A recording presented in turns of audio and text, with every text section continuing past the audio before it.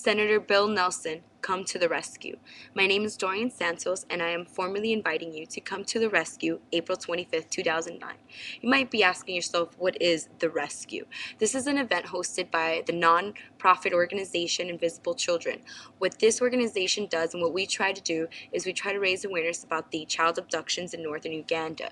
As if you don't already know, the war in northern Uganda is the longest running war in African history. So we are inviting you as a senator, one of the most important people we have, to please come to the rescue of these kids. On this event, we abduct ourselves in place for the children being abducted. So we are asking you to please come to the rescue of these kids. I personally have become involved with Invisible Children after witnessing these catastrophes over the first documentary called Rough Cut.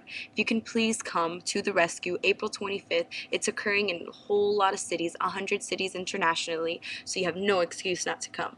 Please come and be the change that these kids need.